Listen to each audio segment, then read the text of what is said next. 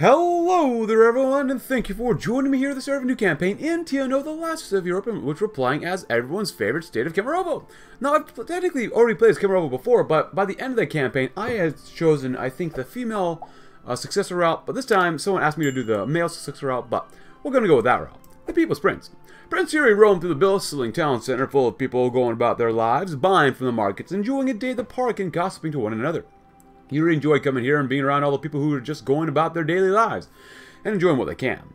It was somewhat calm and a good break from the throne room and his cynical sister. There was something off-putting, however. Wherever Yuriy went, there was a sense of fear of bandits, raids, of invasions from other warlords, and the fear that family wouldn't have enough to eat that night. It was there almost everywhere Yuriy went. If people could live like this, Yuriy thought. All the dread and despair deep inside everyone, it was unbearable. Every time he went to visit the town, he felt like something had to be done. Anything to improve the people's lives, at least somewhat. That was what he was thinking. He was a prince. If someone could do something to help the people, it was him. Sure, his father did seem to care a lot for his kingdom, but from what Yuriy saw, it wasn't enough. More had to be done if Kemerovo were to be the grand kingdom that cared for its people. The people deserved better in the reign of the Mad King. Nikolai Krylov, now known as Rurik II, has so far proved to be an exceptionally eccentric ruler. His rule thus far has demonstrated his continuous ability to contradict himself on several subjects, and few believe that this ability will end anytime soon. The Mad King has also decided upon strengthening the military in order to strike out against their neighbors, which he sees as rebellious subjects. There's clearly plenty the king has to do before he can embark on the warpath. The king's children are both attempting to persuade his highness to follow their visions for how to prepare the kingdom for the future wars. Judgments will have to be made on whether to follow the populist policies of Prince Yuriy or the brutal pragmatism of Princess Lydia. Rurik will need to determine the direction of the economy the army and society wishes to establish. Once these challenges have been overcome, we can set out on the warpath. The king's industry. Ooh, more growth. The king's society. King's army. Well, the king's industry. After the past deterioration of our standing in the region, it was assumed that we were doomed to obscurity due to our complete lack of fortune. Or so it seemed. After all, we still control the industrial city of Kemerovo. Ever to utilize and advance the output of the city, producing new guns and equipment, equipping freshly trained soldiers, and extending these plans to enhance our infrastructure, and improving the mobility of our army and workers. Maybe we could once again take our place as a relevant contender in the region under the ambitious King Rurik II, the Wolf Princess, though. The Wolf Princess prowled through the halls of King Rurik's court. Princess Lydia enjoyed watching her father make decisions. A ruler had to be decisive. A wrong decision could turn entire empires upside down. Monarchs were the best for laying down the law of the land, and thus they knew how to use their authority. So ever since the end of the wars in Russia and Siberia, the Krylov family had changed. With the father carving out a fiefdom in central Siberia, the entire family had their own idea of how to fix Russia. The princess felt the best way to lead the kingdom was with a strong autocrat. Prince Yuriy, however, on the other hand, thought the best way was to follow the opinions of the people. Where he was idealistic, she was pragmatic. Where her brother was pacifistic, she was militaristic. Ironic, considering her past as a nurse, but necessary in the new order of things. Her brother just didn't understand the world they now lived in. Did he really think that all enemies surrounded them would just hand over their control to their father? And no, that's where Yuriy would fall, and fail. Her goal wasn't to sit in Kemerovo and try to grow more food for the people while bandits continue to raid farms and murder their owners. Her goal. Their family's goal was to reunite Russia. Only then could the people be fed and their lives be improved. Russia could not be made whole if they couldn't make some small sacrifices. Lydia had to make sure her father made the right decisions. After all, the ends justify the means. You're the union leaders. Ooh, that's not bad. Sponsor cultural events. I kind of like this one, but I do want to make sure that we do this Siberian planet, which isn't as strong as it used to be, which sucks, but whatever. Right now, the most influential advisor is Yuriy, which is cool. His Majesty's eccentricities. To call General Nikolai Krylov Rurik II eccentric was perhaps the largest understatement in all of Russia. He woke in the early hours of the morning before anyone else in the household. He was constantly drunk and shied away from loud noises. He spoke softly yet firmly and seemed exactly of sound mind, even while addressing himself at Tsar, or firmly insisting he'd be called Rurik II to everyone who called him General Krylov by his old name. Occasionally, the servants mused among themselves about the king while he roamed the palace or resided on his throne. Was he truly mad? What was this the horrors of war brought? No. Others argued the general was merely putting on an act to confuse and bewilder others, yet all of them knew the others had no concrete answer. The Tsar certainly gave none. And what of it then? If they were following a lunatic, he was a benevolent one who treated them quite well. If they were following a man talented enough to put on such an act, then clearly they were working for one of the greatest minds of Siberia. These thoughts at least put them at ease as the breaks ended, or it's all call for them. Yet, still, this question lingered. A strange man in an even stranger land. Now, I think I went this way last time. I'm pretty sure I did. I could be very wrong. I'm not sure these changed at all, but still. We definitely want to get this one very quickly, so will of the people, academic base. Let's do the King's Army. The Royal Armed Forces are pitifully small and armed with only the most basic of weapons. The commanders tactics are ancient, dating back to the German invasion. The military needs to be changed if we want to have any hope of defending ourselves and defeating the rebellious subjects outside our borders. To make an army our king must be proud of, our small force must be increased to a full standing army to defend the nation. That means even more men will need to join the forces if we want to have the chance of victory. We must also increase our military production to arm the new recruits. Lastly, our tactics must be retouched to fight a modern war in the Siberian wasteland. The Royal Army must never lose. Well, we get stability, but we lose it eventually later. Well, as long as, you know, most influential advisors, Yuriy, I mean, I think we'll be okay for now. Scavenging for loot, of course. And what else do we have here? Let me do that one. How much political power do we get a day? 1.46 is very strong. Holy crap, that's very, very, very, very, very, very strong. And if that's a case, I don't mind improving the growth rate. Because we have a yearly plus now. We don't have any growth, which is not good. But, oh well. We still need a bigger economy. Equipment. Nice, now it's going to explode the debt a little bit more, but whatever. King's Industry, and the King's Army. The royal economy, Lev Voznesensky, the first royal minister of finance, poured himself a glass of water from the pitcher on the table, downing it in one gulp like it was a shot of vodka. Yum. He had definitely wished it was, however. Today, to deal with the royal family, Prince Yuriy and Princess Lydia were by all accounts upstanding people on their own. But when put in the same room, they were as dangerous as a combination of nitric acid and glycerin. How dare you insult the royal unions like that? If you were my sister, I'd have you thrown in prison for that. Oh, please, they're economic poison. You only stand by those idiots because their support is easy to buy. If you ever want any hope of improving our economy, what we need is someone who's actually studied finance and didn't spend all day learning how to stitch wounds. Why, you... Voznesensky loudly cleared his throat. Let me try and understand this, Prince Yuriy. You suggest that His Majesty concentrate on workers' rights reforms in order to improve the quality of life, and Princess Lydia, you support lowering subsidies and rolling back regulation to free up more funding for your hospital expansion program. Am I correct in these assumptions? Both nobles silently nodded. Very well. While both are sound ideas, I shall attentively, might I add, look into the feasibility of implementing His Highness' proposal. Wolves in the throne room. In the throne room sat empty as the two wolves circled each other, baring their teeth while with eyes pointing daggers at each other. King Rook had decided to take a short break, leaving the prince and the princess without their king. What was once a peaceful throne room had been transformed into a battleground just as Rook walked out the door. You two have no care for the people, Yuriy cried, angered how Lydia would just ignore the people's plight. All you want is for the powerful to gain more power and crush their own subjects. Do you have no empathy at all? How do you think a kingdom is supposed to be run, brother? Lydia replied cynically. It's not like we can magically rain down wealth and equality among every subject. This isn't your dream world, Yuriy. Get over it. Of course it's not, Yuriy said, starting to get angry. He knew Lydia liked it when he got angry, but he didn't care. However, we can't ignore what our subjects are going through every day. The poor are starving in this bandit-ridden wasteland, and you don't care. Oh no, Yuri's poor little friends outside the plaza are hungry. Whatever will we do, Lydia replied with a sarcastic tone. Yuriy stared down at the floor glum. We really are polar opposites, aren't we? Lydia laughed. You finally got something right for once. The wolves continue to circle with a standing army. To defeat our enemies, we cannot have an untrained rabble. The core of our military must be made up of professional soldiers who are willing to fight for a king and his ideals. With a well-trained professional military, even the largest enemies can be bested.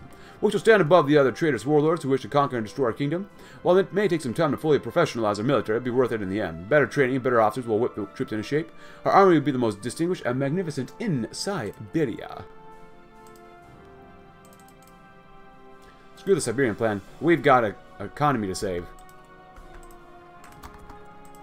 Defensive doctrine is not bad. The Royal Army, tapping his finger impatiently on the table he sat at, Rurik impatiently waited the appointed time.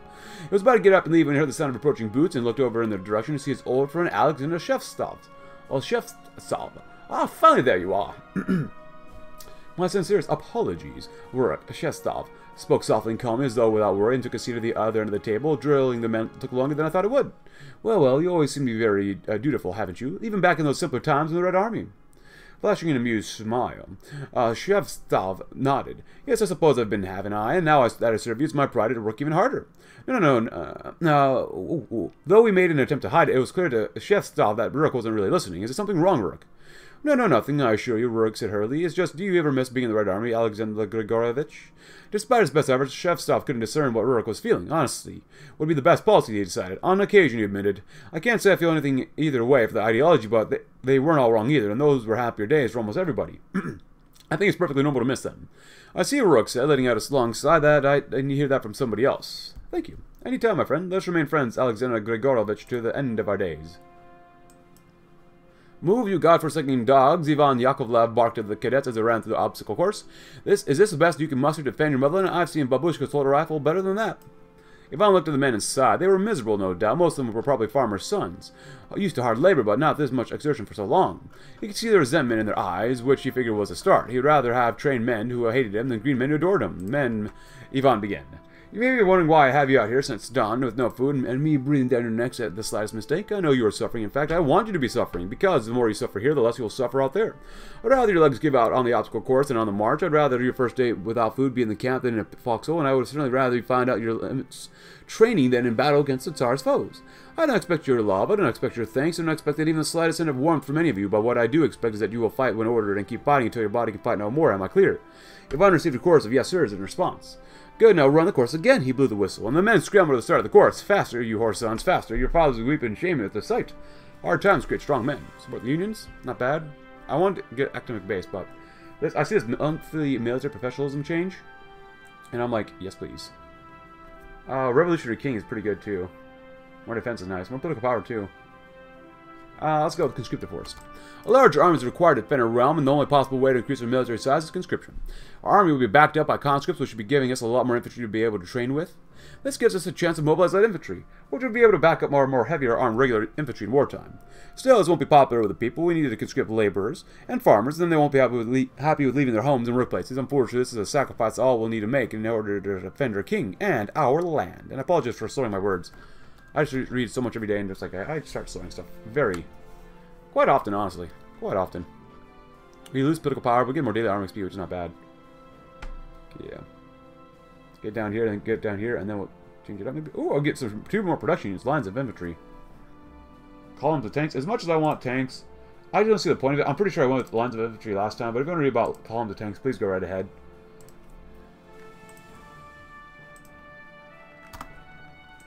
Nice. Max it out.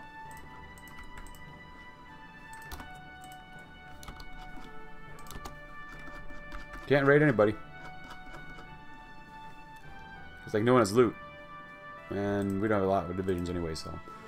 Defensive doctrine. With the current state of Russia, invasion could come at any time, anywhere. Fortifications, watchtowers, and radar stations must be constructed in easily defendable positions so that we know when and where an invasion is coming. With our enemies most likely outnumbering us, the army must be trained to defend and ambush. The kingdom must always stay on guard in the forts, bunkers, and trenches, and our enemies on all sides cannot be given any sort of advantage. A severely undefended Kemerovo will be turned into a fortress. Pretty much. That's always the goal, man. Oh, God. People's Revolutionary Council? I don't know. Trying to do that seems like a bad idea.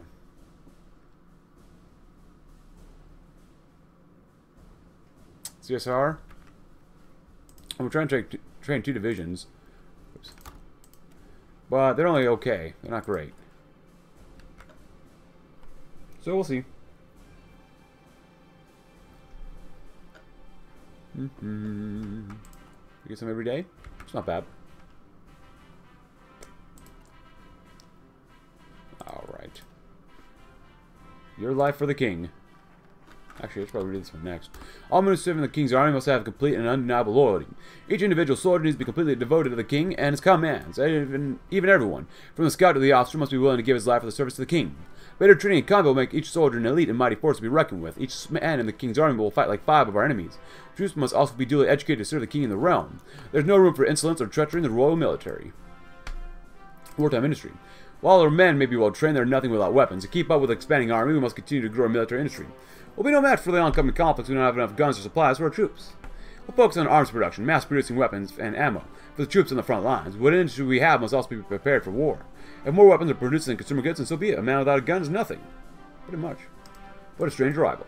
An odd occurrence has been reported to us from a security force arranged along the border with Krasnoyarsk. Apparently, an American of all people appeared and subsequently requested entry into the Principality. Although initially detained on suspicion of being infiltrated from Andrey's traitorous regime, the man provided ample proof of both his American citizenship, as well as continued journey across Siberia from Petropavlovsk so far to Krasnoyarsk. He further explained that he's on a journey across from Russia to east to west, visiting as many nations as possible and investigating their cultures.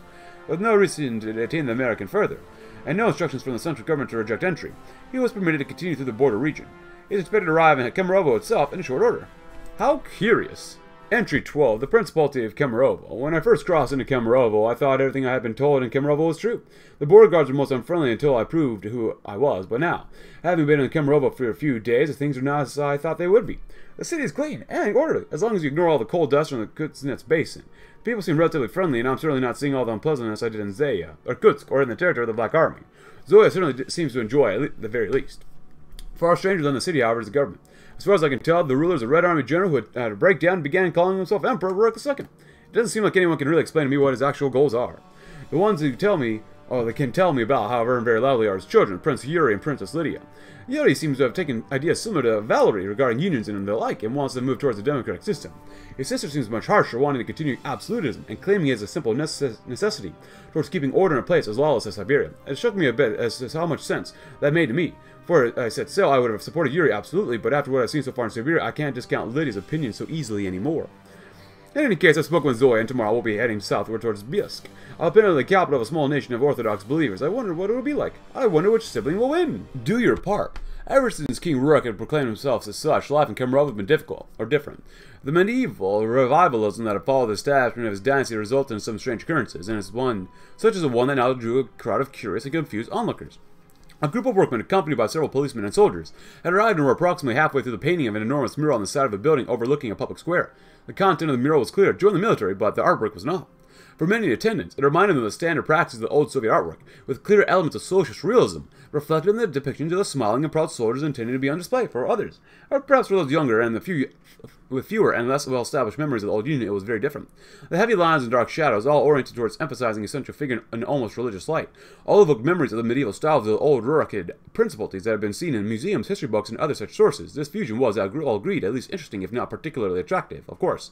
No one dared voice such a perspective, not with the police closely watching, but the thought remained, to varying degrees inside each of those watching, a fusion of both old and, of course, much older. Through the fog, in the distant realm of Kemerovo, wherein resides the Tsar of all the Russias, there's a great concrete bunker monolith not far from the capital itself. In that great concrete monolith, guarded by grim-faced veterans with rifles and a vast spreading iron dish atop it, there's a crew that sees farther than human eyes find possible. Theirs is the domain of the radar, of course.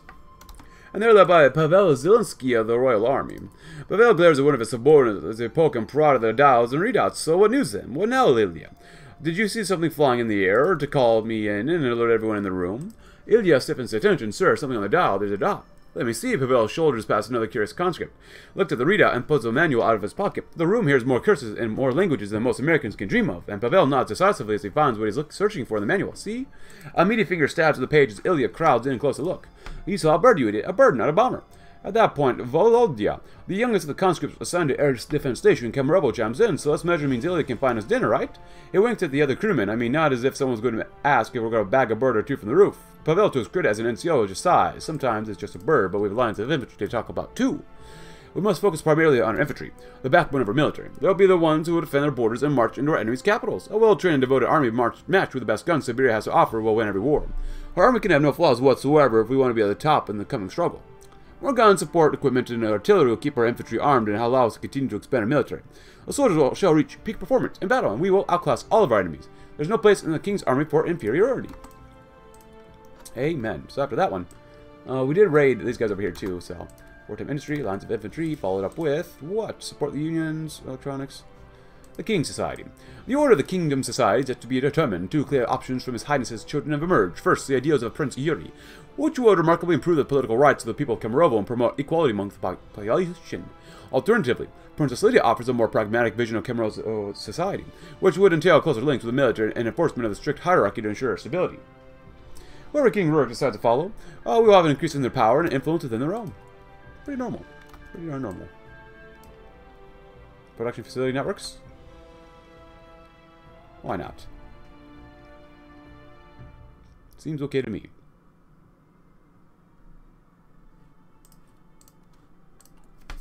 Hey, we actually have some growth. Basically none, but some growth. Nonetheless. Good God, we need more divisions. Yes, Russia. That's nice. Yes, please. Gladly raid them. Gladly raid them. As we get more equipment as well. Poverty rate change, not great, but looking better. The People's Apocalypse, if you want to read about this, please go right ahead. a haunting tale.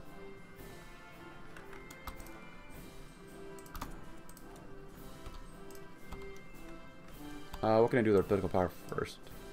Ooh, can we wait to do the one for 65? Yeah, we can. Tribute, pay tribute. Awesome. Okay, there you go. Pay debt. Very nice. Thank you very much. Workers, let's do schools. Hey, divisions. Very good. Oh, they're getting ready as well, maybe. Awesome. And Prince Yuriy's ideals. Crown Prince Yuriy, the heir to the throne, has attempted to influence the king to make reforms to increase the freedoms and power of the people. The prince argues that his idealistic vision will inspire people, whereas his sister's bleak and repressive structure for society will only create resentment. A liberated population will limit resistance to the rule of the king, our subjects throughout the rest of central Siberia, whilst be less inclined to resist us. Prince Yuriy assures His Highness that these adjustments will ensure the realm's stability and prospects for the future, as we support the unions. Following the decision made by His Highness on the employment of the industry of Kemerovo, it is obvious that we should set about expanding our production, but what remains unanswered is how long this will be enacted. Crown Prince Yuriy Krylov has expressed his support for the existing trade unions, emphasizing how expansion of our output will never be sustainable without the support of the workers in the factories. This choice will pose a bizarre conflict to the new monarchy, which His Majesty has created, but such an unusual contradiction would be nothing new to those who know the king. Nice. I apologize for speaking very fast, too. Life under the king. Ivan had lived in Kemerovo for as long as he could remember, and during that time he had seen the rise and fall of the Central Siberian Republic, and the chaos, of course, that followed. Ivan had come to expect the unexpected during his many years as an industrial worker, but not even he could expect someone like King Rurik II to take charge. The king, long may he reign, was certainly a strange one, especially considering that Ivan remembered the times that he used to call himself General Krylov and would stagger out of the old Gorkom headquarters to give slurred speeches about traitors and mutiny. Despite the king's many eccentricities, old King Rurik II seemed to be a good man to follow. He hadn't done anything malicious or harmful to the people like Ivan so far. In fact, he seemed to really be dedicated to taking care of the Kemerovo people. He made sure that the common man felt safe and protected, which Ivan had thought impossible ever since the Huns took Moscow. His outfits and palace might be a tad odd, but when he gave a speech, even a weary old man like Ivan felt in awe. Ivan felt like the King Rurik's strange little regime had a decent enough shot of liberating Russia from its many fractured rulers, of King Rurik II. Ended up ruling all of Russia, while Ivan felt like that wouldn't be too bad. Long live the people's king! More construction speed. I like construction speed. Ooh, worker growth. Oh, I forgot about that one. Yeah. Concessions. Meh. Who gives a crap about that? And the court of Yaroslav. All around the hall, the heady scent of jubilance permeated the air. The soldiers of the King's Guard, mighty and of many privileges within the lands of the Lord, celebrated a great victory against surprisingly deadly foes. In emulation of the traditions of the old Rus, they had overtaken a local watering hole in Kemerovo to celebrate. Bandits were a constant plague within the corps of the Soviet Union, and, on any other day, the death of another barely coherent rabble would be of little concern to the King's Guard. This time, though, the bandits had fought more akin to a Soviet Guard regiment than any bandit lord's troops. The battle had been fierce, and many brave souls had fallen, but the tenacity of the Guard could not be denied. Amid this raucous celebration, an anomaly could be seen. On a quiet corner of the bar, seated with some more grizzled veterans of the Guard, was a stranger. The man looked almost painfully average. His eyes were a simple brown, and his hair was of a similar shade of his features beyond that none could remember. The vodka had flown liberally and left holes in the memories. The stranger was an honored guest of the King's Guard, and as had been integral to the Guard's success in that fateful battle. Every once in a while, one of the younger men would break off and offer a drink to the man, and every time he would lightly decline. Instead, he would buy the man who offered a drink and send them on their way. He spent the night in quiet conversation with the veterans. None knew what words they exchanged, though the one thing everyone present would remember was a melancholy smile that left the stranger's face only when he set out into the wilderness the next morning. A bittersweet memory of comrades long past. And the will of the people. Now that His Highness has determined on following a more progressive approach to our economy, we shall endeavor to begin laying out the new foundations of our supportive economy.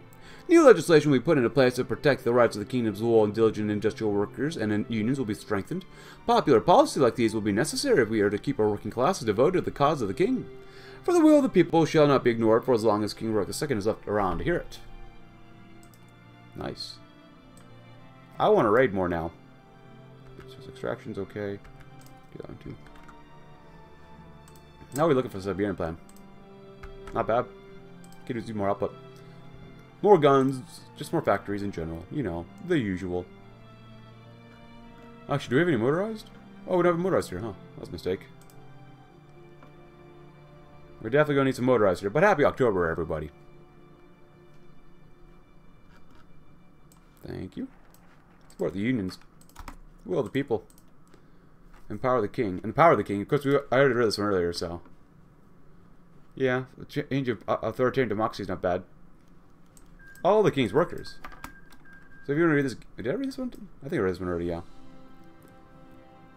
If you want to read this again, please go ahead.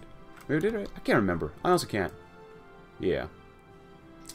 Rurik II, with the assistance of his cane and his son-in-law, or son in tow, made his way into the meeting room that had been arranged for him and one of the most influential union bosses in the kingdom, Boris Kelchev.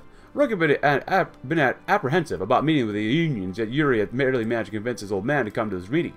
Boris could be found examining every part of the room in confusion, silently questioning why the heck half of its contents were there. What did Rurik need a hearth for in a conference room, and a pair of axes crossed over one another against a shield mounted on the wall above the doorway? Were they real axes? This guy's nuts, thought Boris, as Rurik lowered himself into a seat. Well, let's get this over, began Rurik before being cut off abruptly by the prince, who was already red with embarrassment. Well, sorry, sir. My father is entirely sympathetic to your cause. He's just rather blunt when he's up to this early. Go on, father, began Yuriy, looking pleadingly towards his father. Right. Well, Boris, may I call you Boris? Continued Rurik. That's my name, yes, replied the union boss. Well, then, let me just say that so long as you stay within the bounds of the law, you have the full support of the crown behind you. Boris smiled at this news, although was only cautiously optimistic. The prince seemed fully devoted to helping the unions, but Boris got a distinct dragged along feeling from the way the king himself spoke. What exactly do you mean when you say support? You'll be guaranteed more rights as workers, and your unions will be able to operate as they wish within the confines of the law. Should businesses infringe on said rights, it will be considered a crime, and they will be punished as the kingdom sees fit. Hey, that's a heck of a lot better than the other deals that have been offered. Let's get down to specifics then, shall we? Yeah, raiding here is a bad idea. As weak as that division is, that's still mountains, and our divisions aren't that strong, so there's literally no point to do that. We can do that one. We could definitely want to do this one. They have no loot. They don't have loot. Russia has no loot. No, Siberia has been loot, but has been raided in the past 3 months, so no point yet.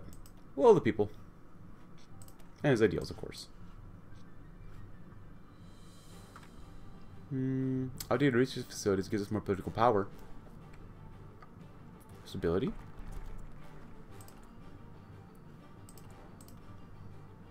It's not bad. Kingdom of equals and more political power. Why not? The Crown Prince will continue to advocate and implement his ideas across the realm, and now he plans to promote programs that will improve equality throughout the kingdom. This, the prince argues, will help dramatically improve the lives of the most impoverished members of society. Prince Yuriy, the people's prince, has become known, continues to receive a large amount of popularity within the public, which in turn has increased his influence in the king's court. An expansion of Prince Yuriy's authority will be good news for the poor, who generally believe that he has their interests at heart. Honeyed words. The miners, all emerging from the deep shafts of the mine around Kuznets Basin, has completed their long and tiring shifts and, as usual, proceeded to the local drinking establishment for a well-deserved rest.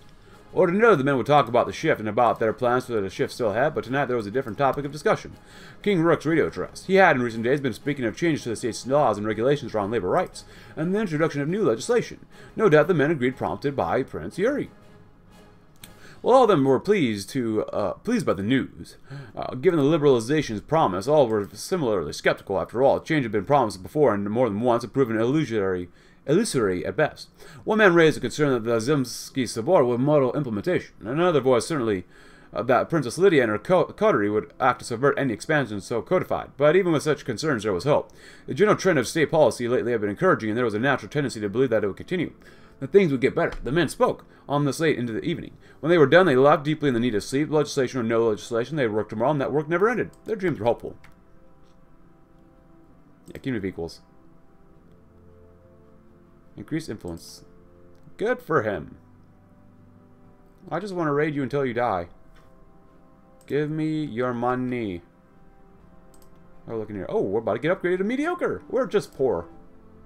But maybe someday we won't be poor. Maybe we'll just be mediocre. And maybe we'll get streamlined focal production facilities as well. Decrease production efficiency gain, but increase max output. Because right now our efficiency cap's pretty low. Oh, hello. CSR? Can we beat Tomsk? I kind of want to wait till these guys, because we should be pretty close to getting these guys. Oh, they were just been raided. Okay.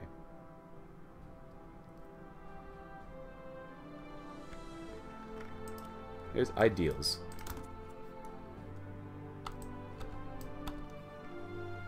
And there you go. Oh. Well, they've been raided in the past 90 days too, apparently. Zemsky War Reborn. Yeah, I'll get that one next. King Rurik's revolutionary past. Oh, of Krasnoyarsk. Oh crap.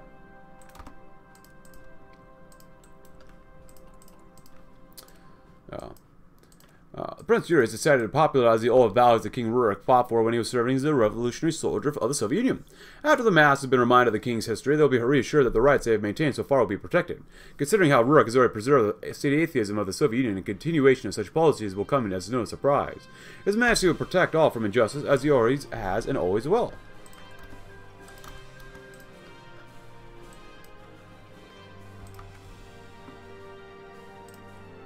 Should do fairly well against these guys. They're not really maxed out. I've played as Krasnoyarsk though before. 90,000 manpower is quite a bit. They've only 2 to 3 divisions though, so. Enemies defeated. Pretty good. Very, very good. Yeah, do that too. Might as well, since we're here. Bully Krasnoyarsk. And you're done, bully them harder. Abuse them.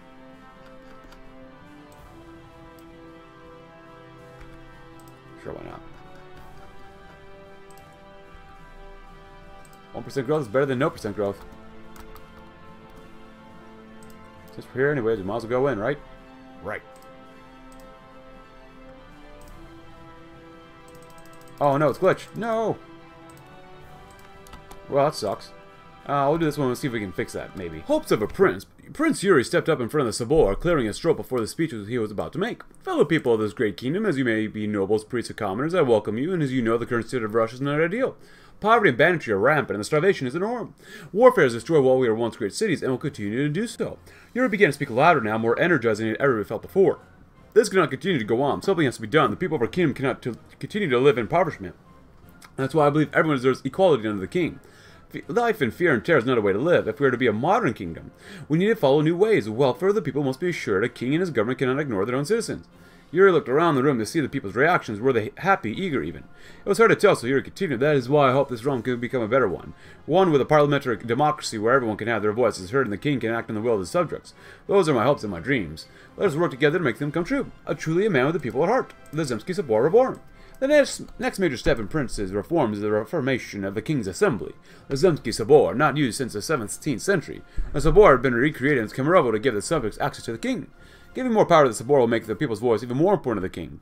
It will also bring Prince Yuriy closer to building a truly democratic and representative parliamentary monarchy that serves the people. A new Sabor will be very good for us, too. And we did raid these guys, and we were successful. I think I just clicked on it too fast. I think that was the biggest issue I had there. Let's make sure we're not using outdated guns, probably first, because that's probably what we're doing right now. Using outdated weaponry. And unfortunately, I am correct. Terrible, I know. I can't do anything yet. Can't do too much. Reunite's production facilities network, which wouldn't be bad, but I want to get more power grids just because we are at 13 versus 12, which is not good. Not good whatsoever. Debt is still 0.426, which is not terrible. Even though now we do have a yearly deficit, which is not ideal. But it's a necessary thing to have to happen. So that's okay. So we're going to cut this one down because we're going to expand these divisions. 6 is good. I want more. There you go. Soviet power grids just in case, and they'll keep working on this stuff up here too. And wait to scavenge for more loot. Our realm secure. The changes to the king's new society made and the wolves appeased, if only temporarily. Our Satan focuses its attention on other concerns in preparation for our expansion. The new model of society started to bring stability to the realm, something that is really to everyone, from the farmer toiling on the collective farm to the king himself.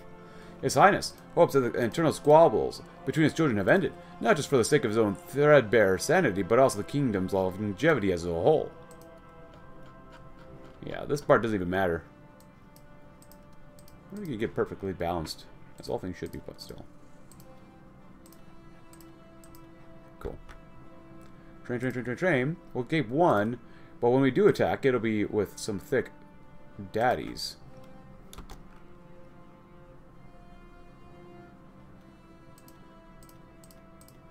Go as 18 combo with for now and grab some logistics. You might as well. Go and throw them on. That's fine. I do want to get some planes, helicopter planes. Maybe we might not use recon in this campaign, but we'll see. I'm scared. Very good. That's going to drastically increase the cost, but whatever. It's worth it. Power of the Sabor. The persistent urging of the Prince Yuriy has finally gotten to King Rurik, and the power of the Zemsky Sabor is already seeing an increase. While not limiting the power of Rurik much, the voice of the people and the government affairs has greatly increased. Now, Rurik has the opportunity to hear the opinions of his subjects even more, and it's safe to say the kingdom is slowly moving towards democracy. While this does give more power to the common people of Kemerovo, the added power has also increased the influence of... Oh, God, no. Maybe influence of the nobles and priests as well. The common people may now be able to voice their opinions now, but the rich nobleman now has the opportunity to use this influence in other means. The reforms of Sabor may not be perfect, but in Yuriy's mind, the more voice the people have been in government, the better. And while Yuriy may be satisfied for now, there's so much the prince wants to see changed for the kingdom, which can become a better place for everyone. Now it was just the beginning of a new kingdom, a better kingdom, and there's so much more to be done, of course. On the power of the king. His Highness has heard about the outcry of the people, and he has listened. Our recent attempts at restructuring the economy proved very popular with the poor members of society. Improvements in the conditions of the workers have already begun to improve, along with the popular support for the king's rule. But if these trends are to continue, the power will have to remain in the hands of the king. After all, His Grace has proved himself to be a worthy leader of the working classes. The cooperation of the people with the authority of the monarch will be required if our economy is, of course, to improve. Which it should, no matter what. Central Siberian Republic. Well, we do have 7 divisions.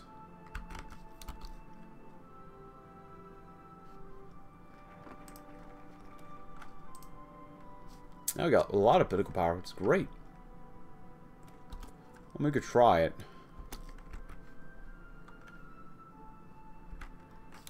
We don't have a lot of info on them, though. And on the warpath. With our internal problems settled with, it's time to go forth and conquer in the name of the king in Kemerovo. Only through expansion can Rurik secure his crown and the realm for those who wish to destroy it. We cannot wait for the invaders to come to us. We must destroy them first and liberate those who cry out for the harmony and security. Now the warlords who surround us must not be allowed to enslave their people any longer. Rurik will lead us to glory and conquest, and we will finally triumph over our enemies. A day with the family. We should probably best stop training right now. And do this as well. Offensive, yes. The Krylovs are not your standard run-of-the-mill family with 2 siblings like Yuriy and Lydia. How could it be? Any discussion between those bound to lead to disaster. Bring the whole family together. Even Boris had not cared much about running the kingdom. Rurik had hopes that this will finally end his children's squabbles. As each of the children entered, this thing started well. Rurik decided to steer towards something that all of them would enjoy, the unification of Central Siberia under him as king. It wasn't long until Lydia decided to take the conversation in a different direction, though. If we want to unify the region, the military needs even more funding, Father. We can make sure that we can conquer our enemies swiftly before any of them can pull up a strong resistance. What are you talking about, Lydia? Yuriy said. Oppose anything she said. More has to be done for our subjects, not the military. Besides, should we not try to approach things diplomatically first? Are you that naive, brother? Lydia responded coldly. Do you really think that the surrounding warlords would just let us peacefully integrate them? The Germans will just hand back Moscow? No. Well, Yuriy started to the delight of Lydia. No, I. Be quiet, both of you, King Rurik interjected, angry that nothing had changed between them. Despite all of his efforts, I brought you here so you could finally get along for the sake of the kingdom. I'll just end your bickering, Boris. You haven't said much. What do you think we should do next? Boris looked at his 2 siblings, both angrily eyeing him, as he prepared to speak. I don't know, Father. Whatever sounds best to you. Prince Yuriy and Lydia started their arguing match, both trying to get their point across. Yuriy sighed as he felt another headache come on, tired of this quarrel that seemed to divide the entire kingdom. Maybe when they're older. Are you ready for this? No? Didn't think so. But that gives us time for this one, too. Now, these guys are probably pretty thick. Yeah, they're pretty darn thick, which is not good for us. They are fighting over river in our divisions. Well, we did try to make a slightly bigger division. And we do have a digging modifier factor, 0%. Not as hopeful as I hoped it would be, but whatever. But we're still doing okay under, who's this guy? Andriy? No, Yakov Baronin Liechtenstein. Italian Levant partition. What peace last? Oh, great. Good job, guys.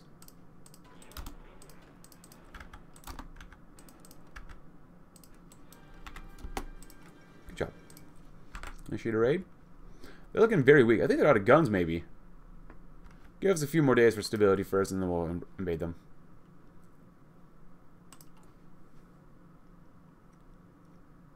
Ah, that's enough time. Oh, come on. Again, why? Look at this one, though. Okay, I'm okay. As long as we get Oroshia, I'm okay with that. This whole glitch thing, I don't understand why it's bugged. Economy for the modern age. We have at long last completed the necessary reforms to our industry that will develop a suitable base for future production. The direction of the royal economy has ultimately been decided, for better or for worse. The days of our ineffective economy are gone, and Kemerovo has truly become home to an economy fit for the modern age. The extra capacity that our changes have brought will prove instrumental to our future prospects in the region. His Majesty is pleased with the kingdom's progress, and now there's a lot less holding back the king's immense ambitions. I forgot to read that one, so my bad. Rumors of discontent continue. All across central Siberia, working conditions are starting to improve. More safety in the mines and longer breaks for the factory workers have all been put into place to satisfy the workers. Pay wages have even increased to stop the workers from striking. It seems that the cries of the workers have been answered. Despite our efforts, though, there's still rumors of discontent spreading wildly. While we completed some reforms to improve the lives of the workers, it might not have been enough. Critics of the reforms have started or stated they did not go even close to creating a lasting effect. Conditions continue to be unsafe and wages are not to support an acceptable living wage. Unfortunately, with our budget stretched thin, the reforms could have only gone so far. We'll have to hope that enough was done to keep the workers satisfied. Promise of more will be all we can do for now. Rumors are just rumors.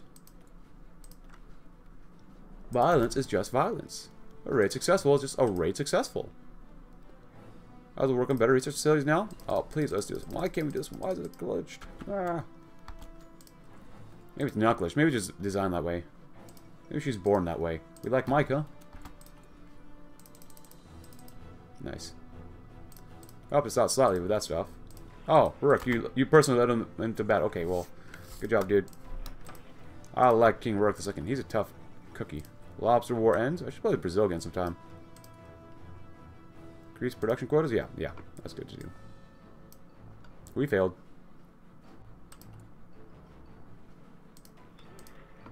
We can do scavenger, but we'll be okay. It'll be alright. It's a trader in a strange land. The capital of the Principality was an odd one, seeming modern yet old-fashioned at the same time. An interesting architecture painted the picture of a medieval European capital with an old and new Russian style. It was definitely an odd place to visit, though Semislav, that he found it comforting.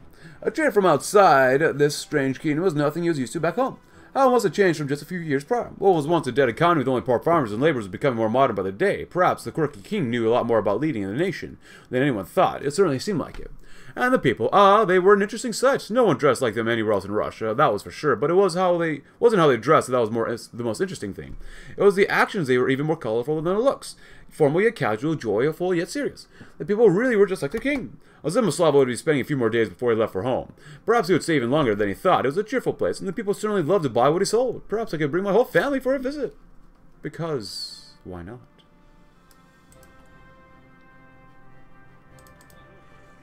Seven divisions in this part of the country, this region, not bad. Quite strong, I'd say. Quite strong, and I love it. I love it. And this campaign shouldn't be too difficult. I say that now, and you find out it'll be much difficult later on, but, you know, whatever. Oh, TNO, a mod that I love. Way, way, way too much. Alright, Tricky Dick? Alright. Mr. Ebola. Mikhail. Even though I played almost every single nation at least once here. He looks like such a ghoul. Harms looks like such a ghoul from Fallout. I feel bad for Karms, but not really. Not too much. The Royal Court looking pretty good. On the warpath, my friends. But we've got to read about it, right? Please? On the warpath, with the prince and the princess settled at least somewhat, King Rurik II has decided to look beyond the borders of Kemerovo. Every king wants to expand their realm, and Rurik is no different. The traitors, warlords, and anarchists beyond the borders cannot be allowed to live any longer. It was time for Rurik to bring back stability to central Siberia. The military would have to be prepared for the invasion of our neighbors. They had to be defeated before they came for Kemerovo itself. It may be a challenge, especially for the small military, but with Rurik at the helm, leading his men into battle like any king should, we'll see victory in the end. To war! Hail the season of war. Our preparations are over, and a new chapter of our nation is dawned. His Highness has made great efforts to make provisions for the coming struggle. Soldiers stand prepared on our borders, armed with months of training and guidance from his reverence and weapons our industry has manufactured.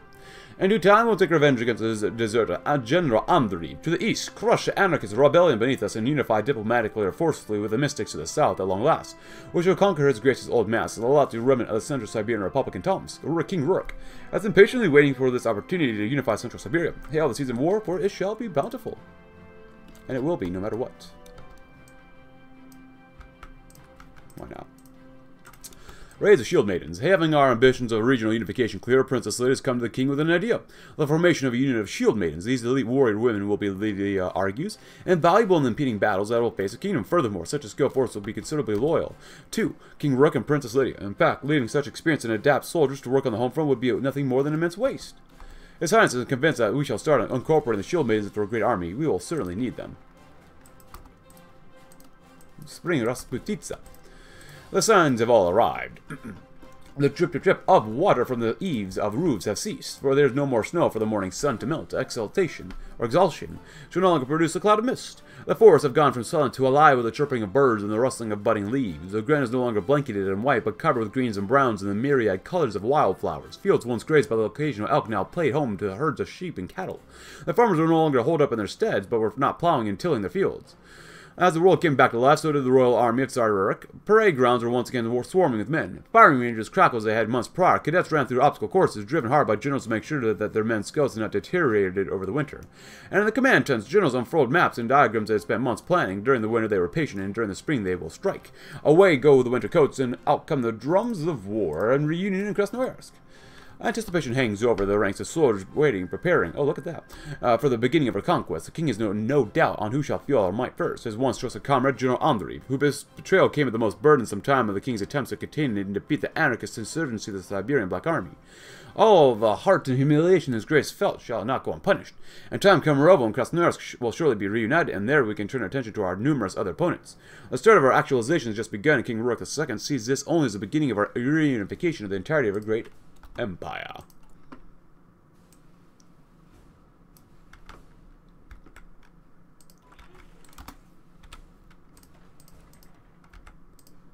I thought these guys were supposed to be duking it out. They are. Oh, you're fighting. Oh, it's a three-way war right now. Nice. That's good to see.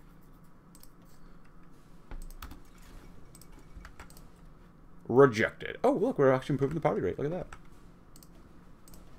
Raise a shield, maidens. The shield maidens. King Rurik looked over the courtyard from the front of his palace. Before him, over 1,000 women stood at attention. These were just the first recruits of the newly formed shield maidens.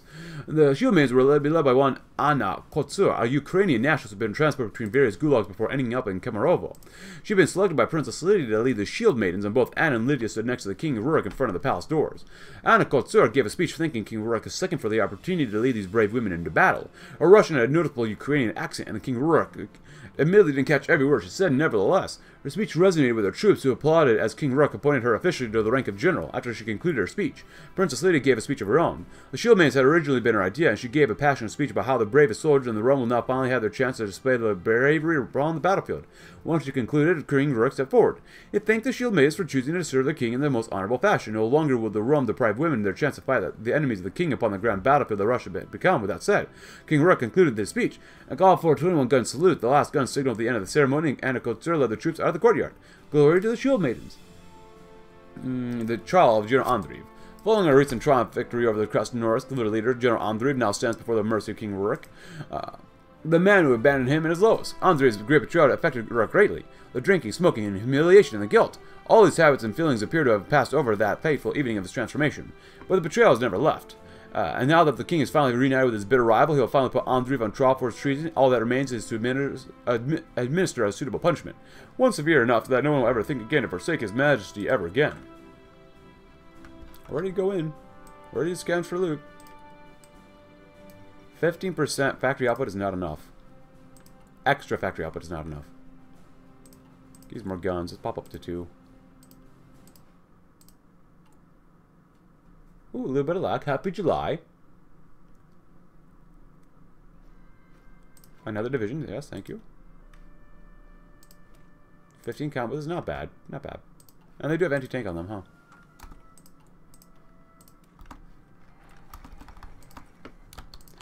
Go in, boys and girls, because we do literally have women here too, so we should do all right.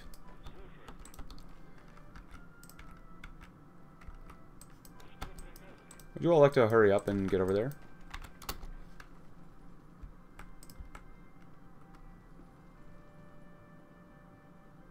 Good. Help them out. Get some more army XP as well.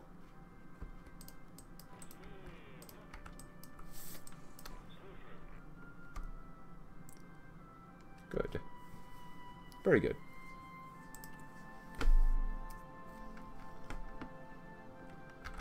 Beautiful. Actually, do we have any planes? Doesn't look like it. Oh, we need the political party to core the area too. Ah, a boon to be sure. Beautiful.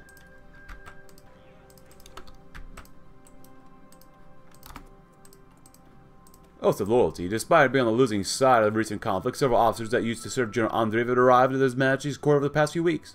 His Highness has made it clear that he's willing to show more mercy to them than he did with the treacherous general. As such, the Tsar has commanded the army immediately set about integrating these new generals into our army. The sooner the better. After these talented new officers have been combined with their own, we will certainly be much more prepared for the inevitable conflicts of the future. Very nice. Loot? Yes. We love the loot. 9 divisions. Not enough. Do we still have a deficit? Oh god, you bet we do. A trial. Nikolai Andreev was dragged into King Rurik's throne room and forced to his knees before the king. He was bruised and bloody, and the once charismatic general now was quiet. His eyes staring at some unknown point of interest on the floor. Andreev was the man who had deserted King Rurik at his lowest point. The smoking, drinking, humiliation, and the guilt all stemmed from Andreev's betrayal. Well, the king had since risen from his nadir. Andreev's betrayal still angered His Majesty. Andreev was formally charged with a long list of crimes, and Andreev confessed to these crimes after some coercion from the royal guard. It was now time for King Rurik to determine Andreev's sentence, either exile or execution. Would Rurik be the Vladimir the Great, who slew his own brother for his treachery? Or would he set a more merciful example and let Andreev live on in foreign lands? Could King Rurik forgive this traitor so easily? Nikolai Andreev's fate rested in King Rurik's hands, and King Rurik's hands alone. Expelled from the realm upon pain of death if he ever returns. Sentenced to death. Well, we'll do this one, just because that seems like it'd be a little more fitting for this one. Oh! Credit rating improved. Ah, yes. A king for Krasnoyarsk.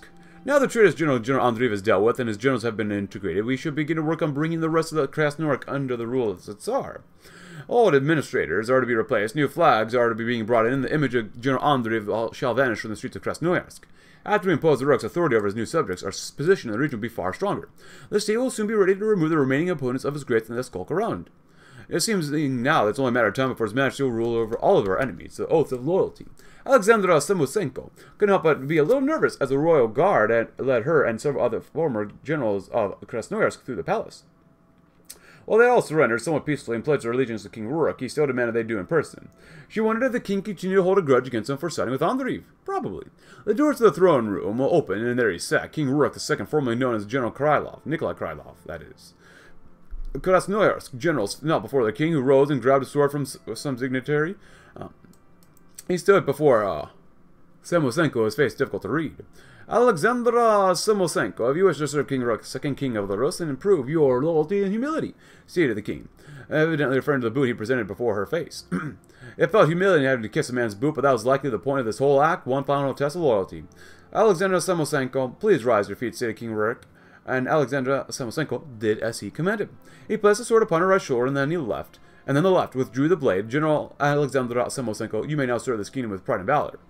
Samosenko was beckoned to the side of the throne room as another Krasnoyarsk general stepped forward, and the same procedure repeated. The whole ceremony had been quite tense, and she hadn't realized she had been holding her breath throughout the ceremony.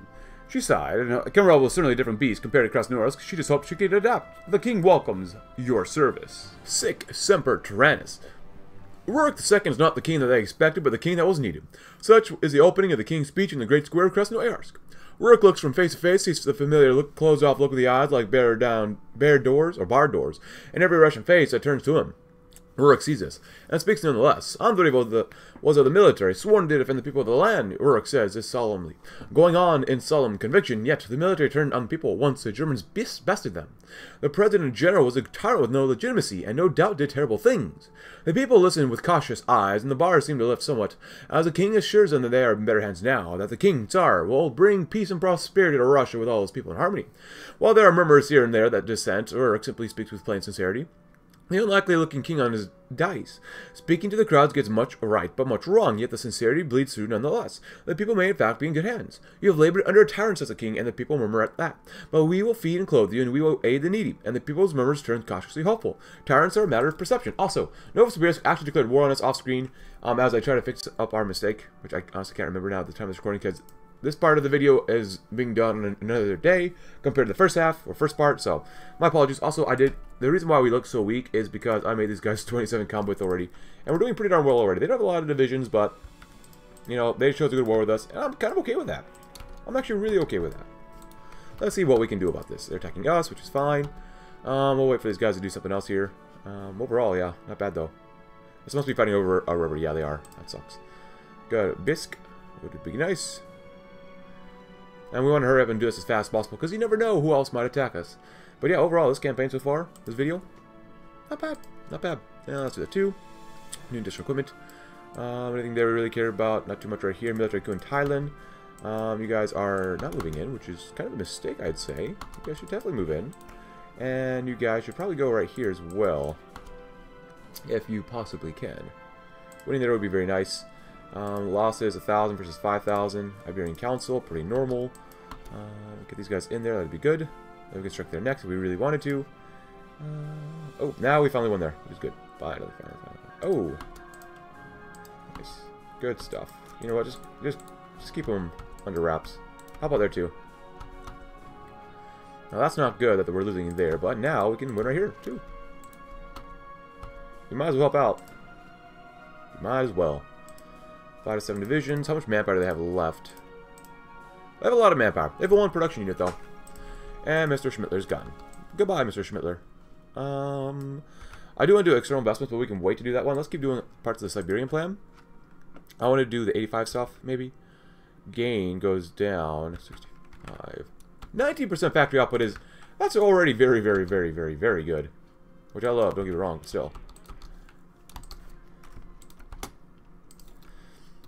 Anything here? Scavenger, Fortress Buster? No, not really. Just fine. Cool. Hurry up. Get into there. It's fine. Wow, we got a lot of manpower now. This is great. I don't want to just keep on attacking and attacking and attacking, but in all honesty, I really do. In all honesty, I would love to just keep attacking, attacking, attacking. They might be able to win up there. We're going to win down there. Pretty nice overall. Resource extraction. Oh, it's lagging because the German Civil War is firing, and the successor states, the warlords, are coming alive. And we have another cup of coffee here, too. Keep us nice and warm. High seas, 1.5%. Honestly, I'd probably rather do this one. Nothing for loot yet. Cool. Pretty good. You should be able to beat them up. They're only militia. Ah. And the world's falling apart now. As it probably should. As it probably should. Good, good, good. Honestly, you should be able to do okay now. And South Africa will fire soon. But that's alright with us. Yeah, keep you guys busy. Don't even worry about it. Nice. If we take Novosibirsk, that might be it. Ooh, I still need to play as Oslin. I've not played as Oslin before. Ooh, I thought that we wouldn't be able to take that. That's fine. Help them out here. It's fine. Yes. Loot. We love the loot.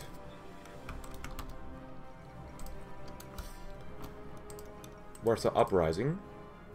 Alright, Novosibirsk is being contested. You know, in all honesty, don't do that. There's no point to just waste manpower like that right now. Oh, there goes my voice too. Oh boy. You guys should do this instead. Yeah. There you go. I guess we need to. Fully surround them and kill them all off. Nice. And the game lags, but that's pretty normal. Ooh. They only have militia there. Now that's a mistake. That's a giant mistake.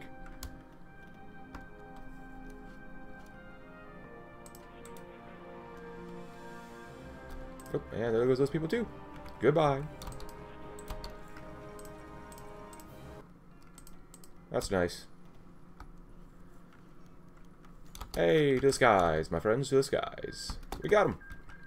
Now either we defeat Tomsk, these guys, or these guys next. Because a lot of these auto-completed over here, so if you wonder about this, we'll please go ahead, as well as the power of the myth and the revolt. I want to strike down the Revenant or the revolt first.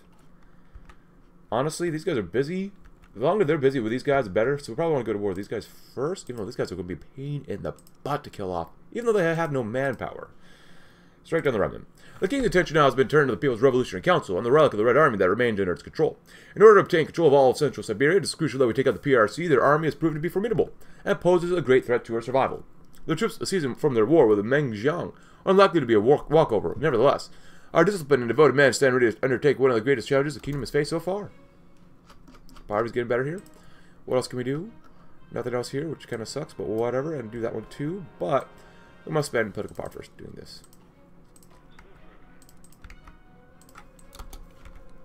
Hopefully these guys hold on for a while. Still have a deficit. Kind of sucks. Oh well. Whatever.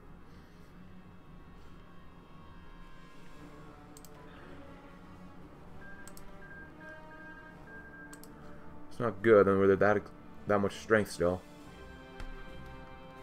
A little bit of lag. Because Muscovine exploded. Yay! These guys aren't super well... Yeah, they're not going to be that strong, hopefully. I love God, hope they're not that strong. Hold on, Siberian Black Army. We don't really care for you very much, but... Still. There we go.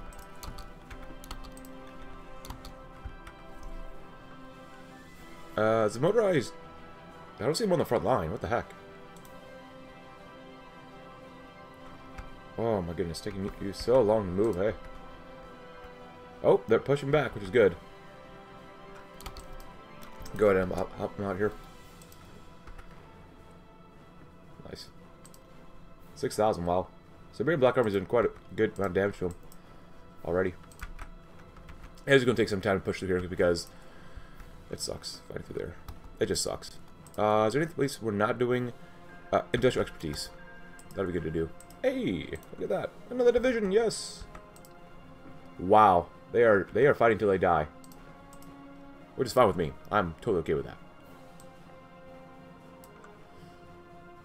Yeah, just more IC. Gain is fine to do. More construction speed. Not bad. Almost 20% is... That's ridiculous. It's so good, don't get me wrong, but that's ridiculous. Ridiculously good. Ooh, do anything else here? External investments would be good to do as well. If you want to help out here too, that'd be good. Supply-wise, it's going to be god-awful fighting through here. The AI, I don't think can manage it. I can barely manage it. Oh, crap, that's not good. So if you're wondering about that, please go right ahead. As well as this one. As well as this one in the revolt. So I might need to do some funky stuff here because Tom's might be going to war with us very soon. Crap. Did we lose a division? Well, we have not forced the attack yet, so... I mean, any damage we do, they can't repair themselves with, so... They're out of guns as well, which is good.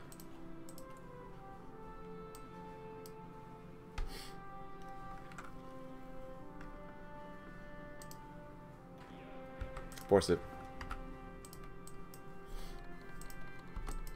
The more damage you do now, the less they have later.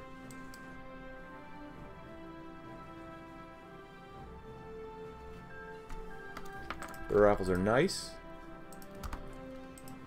I'm not going to change it out yet just because we need more guns anyways, so. Anything else here? No. Oh crap, doing that's a bad idea.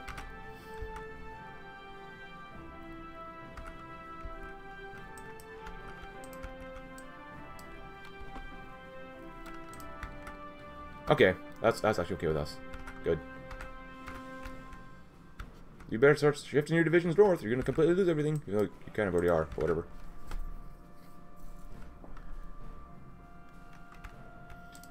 God, fighting this part of the world, Russia is god-awful.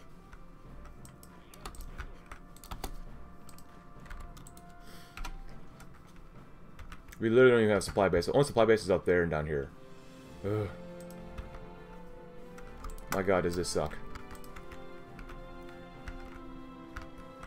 Seriously. Oh, the nurse. Anastasia Abdulova was a busy woman. Papers needed filing. Patients needed checking on, and doctors needed assistance. She had no time for the crowd of important-looking politicians currently flooding the hallway, inhibiting the function of the otherwise perfectly efficient hospital, which had been completed and opened scarcely a week ago. "Excuse me," she stated, shuffling through the dense crowd, elbowing several nobles. They glanced at her with mild annoyance and continued their conversations, remaining stuck in place. "Excuse me," she shouted, all the eyes turned towards her. Why, with surprise. They slowly shuffled to the sides of the hall and cleared a path for her. "Thank you," she huffed, before beginning a brisk walk. A hand reached out through the mass of expensive clothing and haze of perfume. It grasped Anastasia's arm, holding her firm. "Anastasia, is that you?" Princess Lydia's head attached to the body attached to the hand which gripped the nurse's arm poked out. Her face was uncharacteristically astonished and friendly. What are you doing here?" Lydia, Anastasia stuttered. I mean, princess, she quickly corrected. She curtsied and assumed a respectful stance with her hands folded and head bowed. I'm a nurse at this hospital. Princess, please forgive me for my politeness. I mean no offense. Lydia looked at her hand, still stuck to Anastasia's arm. She let go and awkwardly returned her arm to her side. I didn't expect you to see her. How are you? How's Lexi? I'm doing well. Lexi died 2 years ago, but her daughter, Anastasia blushed in embarrassment. Lydia has grown up to be a strong little girl. That's good to hear, Anastasia. Lydia's face grew serious. It's been good to see you. She gestured around at the hospital. Sometimes I forget where I came from. It's been good to see you as well, Princess. Anastasia curtsied again and continued on her way. Lydia's gaze followed her in the future that could have been. A warrior with the heart of a healer. Let's do this one. That'll be good.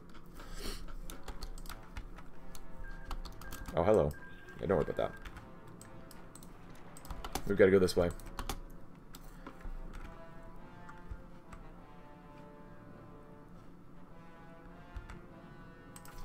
Go there. Maybe right there. That'll cut them all off from the south. And cut off their supplies as well, because, my god. I hate finding this area. It's probably one of the worst things that you do in TNO. Absolute worst things.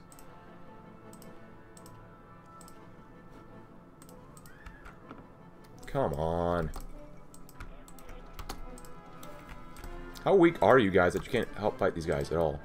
Or, you have 4 to 7 divisions? How do these guys have more divisions than you all? Oh, we're gonna be here a while.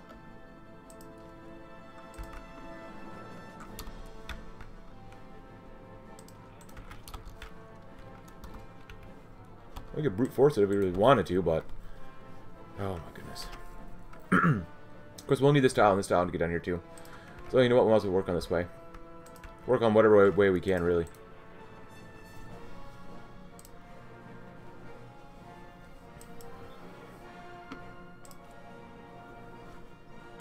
It just makes it so god-awful and boring. Why? Why?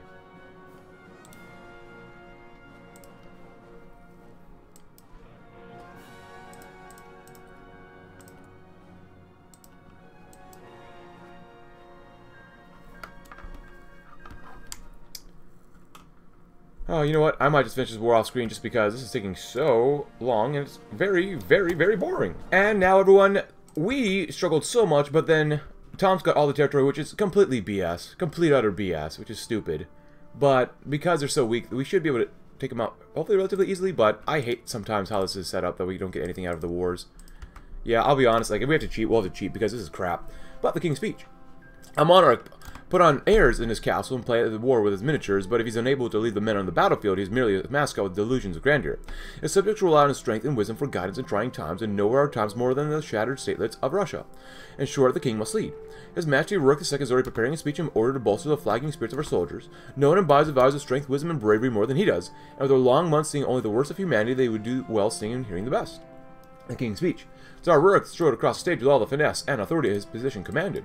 With his fur-lined cloak fluttering in the breeze, the microphone was set up and switched on, and the speakers scattered across the parade ground were silent, save for the occasional faint whooshing as the wind blew over it. Turning to face the assembled soldiers, he did not wait before launching into his speech. Subjects, loyal men, fellow Russians, his voice boomed over the speakers. The time for which you have trained is upon you. Your homeland lies sundered, divided between 100 bandit princes. They desecrate the corpse of Mother Russia. They cheer as they rape her body, smile as they bathe in her blood, and laugh as they feast upon her children. And they dare do it while you watch. Well, watch we will not. The soldiers were listening intently to Rurik's every word, 1,000 eyes boring into him. You shall not stand by. You shall take up the sword once held by your forefathers. You shall strike the foe before you as we struck the Tartar, Mongol, and the Cossack and the German once before. You shall pry those who defile the motherland out of their lairs and cast them into the fire. And there shall come a day, God willing, when your valor and sacrifice unite Mother Russia once more. Ura! The soldiers threw their fists in the air, mimicking the Tsar's cry, Ura, Ura, repeated. The Russian bear at last leaves its den. The King's Railway. Transportation infrastructure makes up the veins and arteries of the nation, and when they are severed, all it can do is bleed to death. Its distant reaches, unable to be sustained. Even the victors of conflict are in danger of succumbing to this sort of collapse if they do not rapidly rebuild. His Majesty, the ones who channel all of the creative force of the people, must respond to this waiting crisis. Streets and railroads will be restored and more are leaving. The great infrastructure projects of the old Tsars, his lands will be prosperous and connected more firmly than ever. We can build the world for ourselves as long as he demands it. Royal governance. Our territory at this stage is great, and King Rurik II, for all his grace, is but one man. The extent of his realm was too great to be supervised entirely from the seat in Kemerovo. The time has come to delegate helpers, the eyes and ears of his Majesty in the newly conquered lands. The establishment of royal governance will vastly streamline the process of ruling. Naturally, the officer class are the best candidates for these new positions. They fought to add them into the kingdom, they know the land, they have respect to the people and the soldiers. For their efforts, they can expect handsome rewards and honors of royalty in the forms of official titles. As we have just now gone to war because these guys are pieces of doo-doo. And if we have to cheat, like I said, so be it. Because these guys cheated against us. They got the super easy time. Why are you at the bottom here, you stupid idiots? To just take these guys out. Like, they just literally just walked in. That's all they did. That's literally all they did. So, which is complete crap to us. That's so stupid. How are we losing? Oh my god, I hate this war already. This is one of the worst things we'll have to do. Oh my god. Just go around here, you stupid idiots. My god. So incredibly stupid and frustrating. TNO can just be really a piece of work sometimes. Whether it's lag or just poorly made things. Oh my goodness, I hate it sometimes. I love the mod, but sometimes I just really hate it. Oh my god. Okay, they should be suffering extreme attrition down here. We were suffering so much attrition, it's not even funny. King's Railway, Royal Governance. Right there. You want to cut off supplies? So be it. We'll cut off your lives. Let's go to Tomsk. That's nice. Not enough to take him out, unfortunately, but if only. If only. Oh my god, stop lagging so hard. Come on, TNO. I literally have nothing else in the background processing. Or doing anything, really. Turn to the king. Well, if you learn about this, please go right ahead. Silence the Hawks. If you learn about that, please go right ahead. The will of the people. Well, technically, not about auto-bypassing. The Silevic have been crushed. Their long-suffering people owe their newfound freedom to King Rurik. His Majesty does not wish to let this goodwill to go to waste, and already plans to begin a large-scale propaganda campaign in the new territories, increase support, and remind the people of Nova Sibirsk that the days of the chafing under the corruption of oligarchs are over. The liberator will be made to see that His Majesty fights with the best interest in mind, and hope that this message will resonate all throughout Siberia. The corrupted and unworthy will not be safe so long as the arms of King Rurik II are on the march. Move faster, move faster, move faster. God dang it, come on. Oh, they want Konsk? Yeah, there you go. See what you can do there. Beat him up. Yeah, we'll have to cheat for this, maybe. If we have to, so be it. You know, I don't want to deal with this type of garbage. Because all of this territory should have been ours. It literally should have been ours. It makes no sense why it's not ours. We fought and bled for this, and yet we don't get any part of this? Come on. I'm not going to tolerate cheaters. Like, if the AI wants to cheat, so be it. Then we get to cheat. It just makes sense, right? It only makes sense to me. Come on, go in. Come on.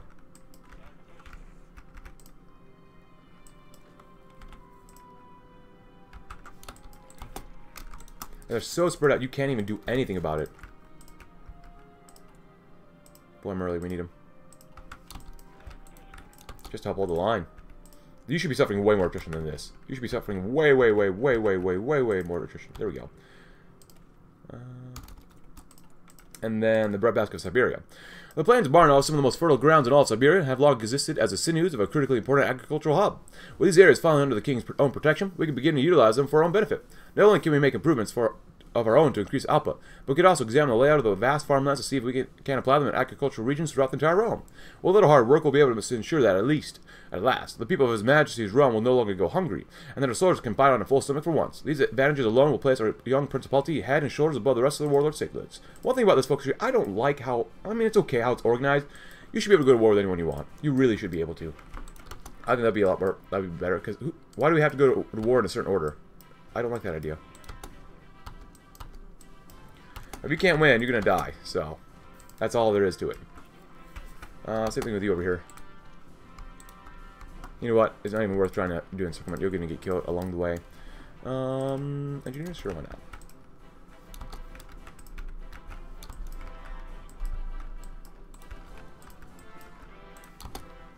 Yeah, oh my god, I hate this so much. They got such an easy time. No, go there. Both of you go there. You should be able to beat up, at least Tomsk. You can't beat up anything, can you? 27 combo with cannot beat up anything. Come on.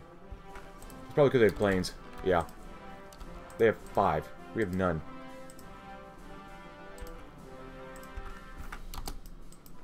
Gotta get down there.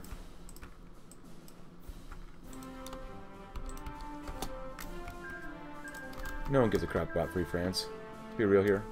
Oh my god, stop lagging. I might do this off screen as well, because I don't like this war. I hate this war. It's so bad.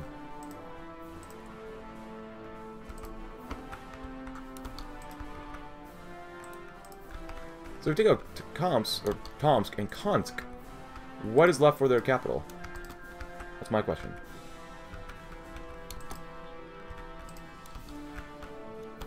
Alright, so there we go. That Bratsk. All we need is Bratsk.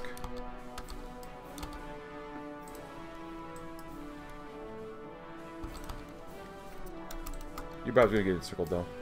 Do that. Get these guys in place, and that should be enough to kill them off, right? That's good so far. You guys go there. Go there. If you can. I'd love to use them motorized, but sometimes they're just way too slow. You can't even use them. There you go, too. Getting pinged on both sides, which sucks. You did take out both divisions, which is very good, actually. So, finally, something good. Go right there.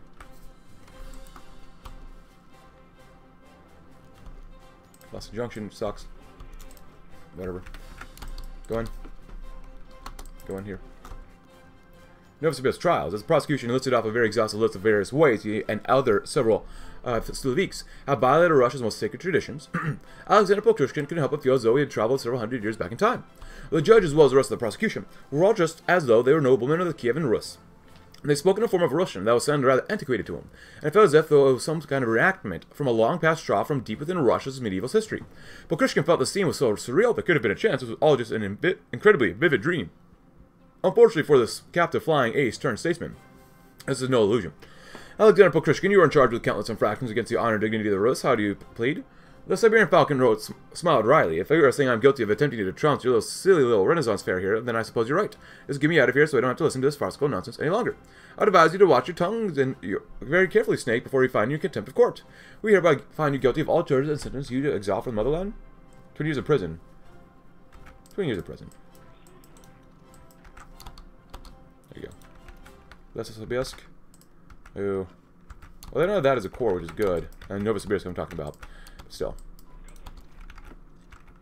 Good. Go in. Kill this division off. There we go. That's good. And we lost 11,000. We killed off 36,000, which is not bad. That's pretty decent. Overall. Yeah, strong enough to take him out, yep.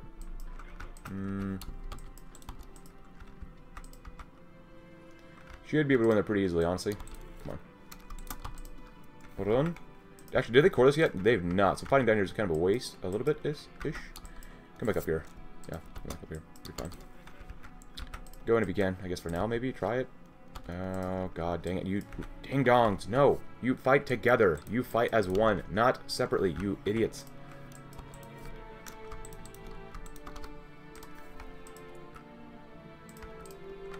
Oh my god, come on. On the civil floor. The great conquest of Pokrushkin's fiefdom in Novosibirsk has brought a great deal of resources to the kingdom. But with more wealth comes more problems. No better. Example is that of the case of Prince Yuriy and Princess Lydia, who occupied the latest session of the Sobor with an hours-long debate on how the newly annexed factories of Novosibirsk should be integrated into the royal economy. Esteemed members of the Sobor, I highly recommend that you reject my dear sister's proposal on accounts that her actions are killing the loyal working men of Russia. They didn't even want to wait for Yuriy to finish her sentence. I call upon the Sobor to reject my brother's proposal. For following it will kill our nation. We cannot afford to tap our industry with red tape when we are surrounded by the war. Better the men in factories be a few kopecks short for a few years than for them to be slaves to bandits for the rest of their lives. That line really set Yuriy off. A few kopecks? How dare you suggest it's that minor? My programs will save lives while yours. As the siblings shouted at each other, the assemblymen on the Sobor, at least those who could be bothered to stay awake, quietly judged them and weighed their options at last. The Tsar's thoroughly exhausted children returned to their seats, and voting began. It was narrow, but the Sobor ultimately swung in favor of Prince Yuriy. Oh, status quo. I like this one more, honestly, but we'll go with Yuriy. Straight Yuriy this campaign. It's just straight Yuriy. Come on, get Bratsk. No, you... Oh my god, come on, you idiot. Oh my god, why is AI so stupid? It's not even TNO's fault. It's Paradox. Like, why? Why are they so stupid? How could you not win here? What the heck? You should easily be able to win here. Force the attack. Win, for the love of God. Come on. So stupid. So stupid, man. Oh my god, we actually did it. Wait, what? We lost it. Apologies for my raging, but return to the king.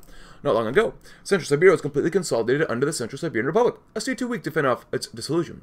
The remnants of this regime remain in power up north. Centered in the city of Tomsk, where cut off from the industry, military, and broader masses, feuding cliques of intellectuals wage petty feuds over ideology while the people suffer for lack of leadership. Following death of the CSR, and his weakness cannot come until His Majesty marches his forces through the capital of his successor statelet.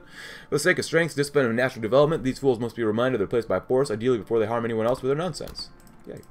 That's just we're here. Irkutsk 1. That's not good. We're still fighting, though, so actually, how strong is Irkutsk? I have a lot of divisions, a lot of manpower. We don't have a lot, so let's not raid them, probably. Free aviators? Sverdlovsk. Can we actually beat up Sverdlovsk? Hey, maybe. We could try. Lessons from Novosibirsk. Or Novgorod, I mean. Yeah, definitely not this one. I'm going to do this one. Please go ahead. But, lessons from Novgorod. His Majesty the King has decided in all his wisdom that the best choice to govern the newly acquired territories of Tomsk is his prince's son, Yuriy. The prince already has plans for how to best govern the new lands, and they come with Yuriy's usual flavor of idealistic populism. Looking back to the ancient Republic of Novgorod for inspiration, Prince hopes to create an administration where all will be able to have their voices heard in public assemblies, while also looking to keep the vibrant cultural legacy of the previous administration alive. With luck, Prince Yuriy's plan will ensure that the people of the new region remain loyal to the new king. No, we could keep doing this stuff, but... okay, why not? Last one will do. Papladar, huh?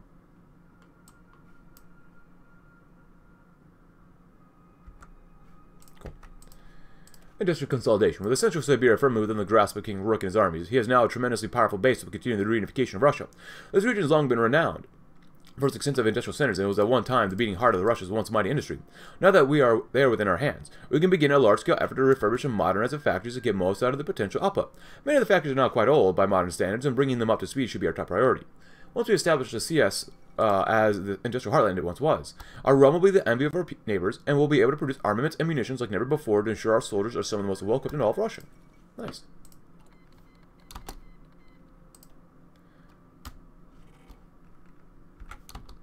We'll see what we can do. Yeah, they're very well equipped and trained, so. Wow.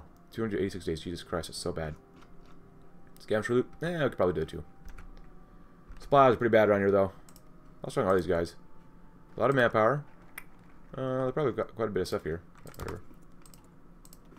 The Grand Principality Siberia. Victory! King Rurik II and his valiant troops have accomplished what was thought to be impossible, and Central Siberia has been united under the royal banner. Our realm is no longer a minuscule statelet, barely able to keep the wilderness outside Kemerovo under control, but a proper and established government ready to take our cause to the glorious new heights. Therefore, it's no longer appropriate to call ourselves a Principality of Kemerovo when the king now rules over so much more. The king has laid forth plans to reforge the state into a new entity, the Grand Principality of Siberia. Creating this new principality will solidify our stance as the one legitimate authority in the long-divided lands of Siberia, and triumphantly proclaims to the world that Russia is finally on the road to reunification. The patron of Tomsk. Let's probably build a supply base here, and railroads. There we go. That'll help out. I'm not sure we can actually do anything against these guys. Let's save first. That'll be good. And then what? The patron of Tomsk, Prince Yuriy of Kemerovo, was assigned the title of governor of Tomsk, and he quickly implemented his style of rule over the city. Yuriy ruled with an even hand, opening up the city's administration to all members of society, as long as they were qualified to do so. Prince Yuriy also attempted to integrate as much of the former Tomsk police force as was possible, so that citizens of Tomsk could trust those patrolling the streets. Above all else, Prince Yuriy wished to embrace the cultural riches of Tomsk. Tomsk had long attracted artists and visionaries from across Russia, an artistic safe haven amongst a sea of violence and repression. Prince Yuriy continued this tradition, sponsoring many artists and musicians and hosting numerous exhibitions for Tomsk art scene. With Tomsk having had a strong democratic tradition ever since the Central Siberian Republic of old, Republican sentiment naturally runs high in the city. In order to combat this, Prince Yuriy created some elected positions within his Tomsk government. Combined with additional sponsoring and funding of pro-Rurik artists and politicians, Prince Yuriy attempted to sideline Republican sentiment through peaceful means primarily, only using violence as a last resort. Long live Prince Yuriy. Good. 2 cups of tea. Welcome, Matvey Kuzmich. Sit, Rurik opened the door and let Matvey Shapshnikov into his office. Fate had taken them in different directions, one from the military in Tomsk, one to the throne in Kemerovo, but politics and warfare could not wear down the bonds of an old friendship. "Well, I thank you, Your Majesty," replied Shapshnikov, clearly uncomfortable with the honorific. Why, thank you. Rurik laughed. Nonsense, Matvey. For you, I am still Nikolai Ivanovich. You walked over to the samovar on the end table and grabbed the teapot atop it, filling 2 cups and adding cubes of precious pre-war sugar. The following hours were filled with laughter while reminiscing about old escapades. Tears shed from old friends long gone, and sobering silence as they realized they had once ordered thousands of their men to fight the others. At least, Shapshnikov said as he sipped the last of his tea, there will be no more bloodshed between our men. You have brought peace to this region, Nikolai Ivanovich. Rurik sighed, aye, but not elsewhere. There will be more battles, and blood and death shall be left in their wake. Such is the price of reforging her homeland. Russia is desperate, Matvey Kuzmich, and her people need someone in whom they can place their trust. He smiled wryly at his old friend. And who better to follow than the ghost of old Rurik, given life once again? The last of the tea grew cold, and Rurik dumped the dregs from his cup into the fireplace as he stood up. So ends our conversation. It was good to talk to you, Matvey Kuzmich. Likewise, your majesty.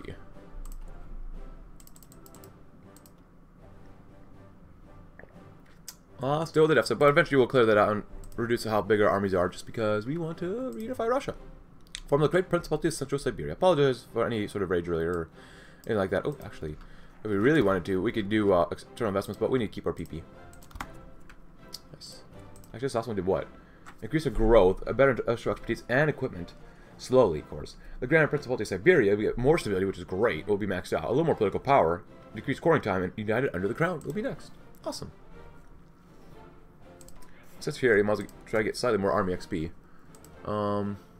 He's really somewhat well balanced, not bad.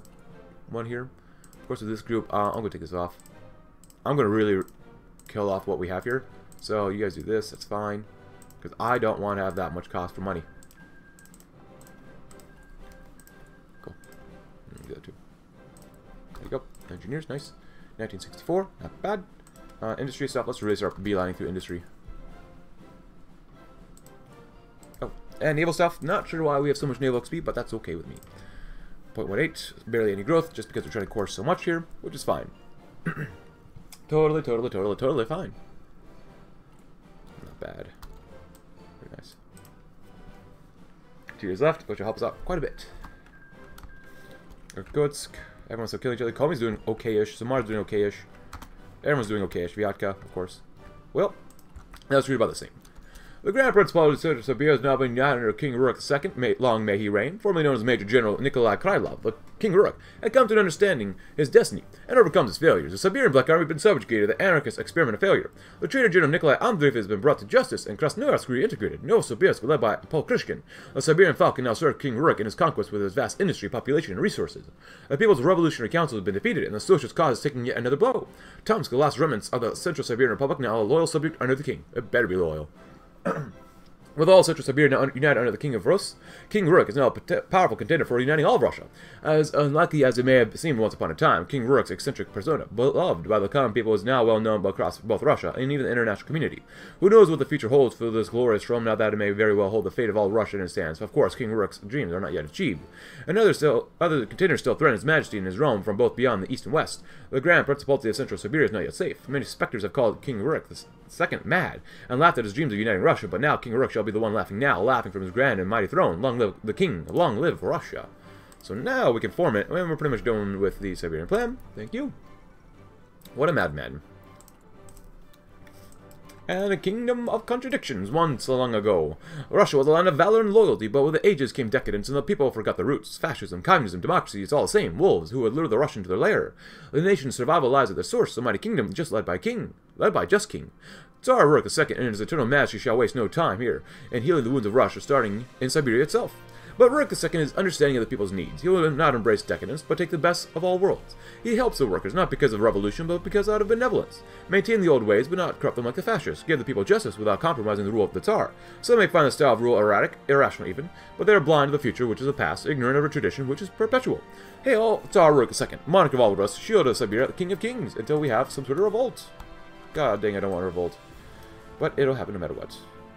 Alright, so poverty relief will increase better our poverty for now. We want to do this one as well. Agriculture actually does the exact same thing. This gives you 2 effects though, which is even better than this one. Because, oh, actually this gives you more growth though. But it gives you improves agriculture at a normal rate, as well as poverty at a normal rate, which is exceptionally awesome. Just really, really good. Like, holy crap. Nice. We will have to do with the workers' revolt, probably potentially too, monumental workers, new aristocracy. In these turbulent times, men elected to follow those with the biggest purse and gun. A good subject is hard to find, but harder to maintain. The Principality of Siberia is full of opportunists and men of low morals, but they are flattered, and the Tsar's advisors, generals, and local leaders shall be rewarded for their loyalty with landed titles. Useful individuals of poor character will be given honorary, empty titles and eventually marginalized until devoted men come along. Commanders will be given fiefdoms in the form of villages and camps so they can muster custom forces for upcoming campaigns. Mayors and advisors shall receive large settlements to foster economic growth and development. If you want to read about the revival of Norse, please go right ahead, but naturally, there will be those who decry the nobility as corrupt and archaic. What they do not understand, however, is that aristocracy organizes the population in a unique way. While the rest of us suffers from a lack of hierarchy, we'll be planting the seeds of a better tomorrow. Yay. Reconnect the roads? Yes, please. Very, very important to reconnect the roads. Actually, how much worker discontent do we actually have? 2 wolves. It's not bad. Get more political power. Revolutionary King, New Sabor. Kuznets Basin. Look at Siberia plan is very good. Ah. There we go. If you wonder about this, please go ahead. Harrowing. Oh boy. I'm not going to touch that yet. Yeah, I don't want to read about that stuff. Rating and looting can be closed out. This one can be closed until like 1969. Most influential advisor is still the Prince. 0.63 is not good. Kingdom of Contradictions. A family feud. Nice. And U.S. aristocracy, affairs of the realm. More stability, political power is always good to get, though. Beautiful. Alright, poverty relief? Yes. Actually, let's do that one first. We'll do more poverty relief next. As you can see, Father, our domain now stretches from Tatarsk in the west to Bratsk in the east for the first time. In several weeks, reports have reported minimal resistance to our. Boris Krylov trailed off as he looked into his father.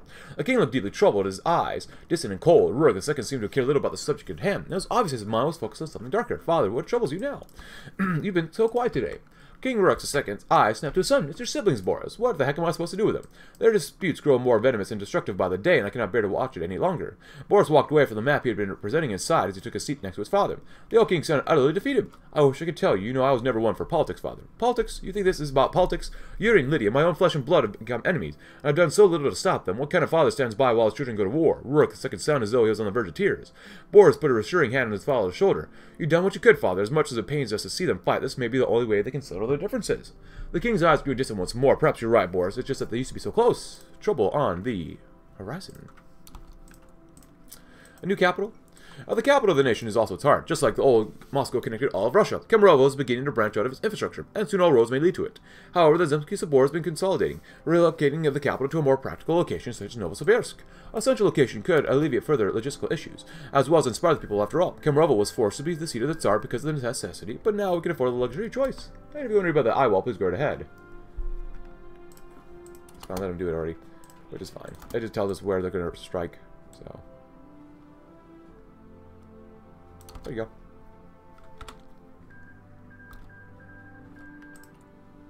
Nice. And actually, since we're here, I don't want to see this at all. There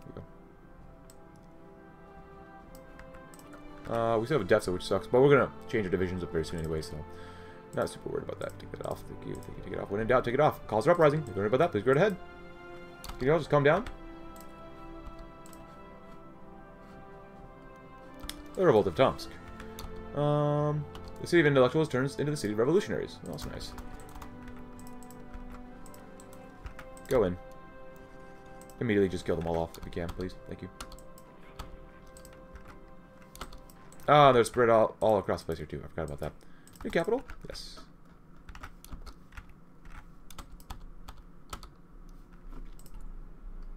Ah, yes. Which one of these does poverty as well? This is not bad. This is actually really good to do as well. Construction, worker training. I thought there was another one that did poverty. Maybe not. Maybe I'm wrong.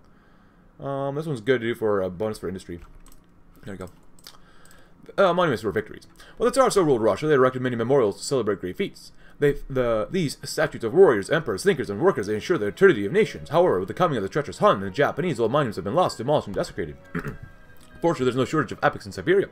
Recent tales of courage in the Tsar's might. Plans are already being laid. Statues of Rurik II will observe the kingdom from mountaintops.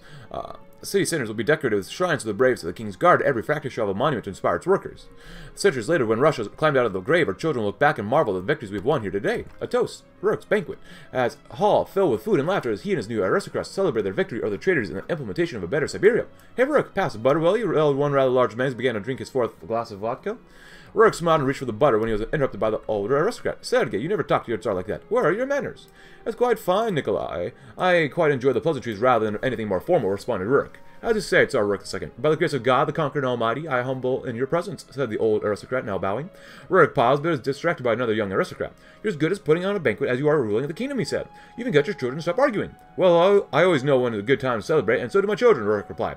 He knew he would be facing more challenges soon, but it was about time to enjoy the pleasant atmosphere of Kemerovo himself.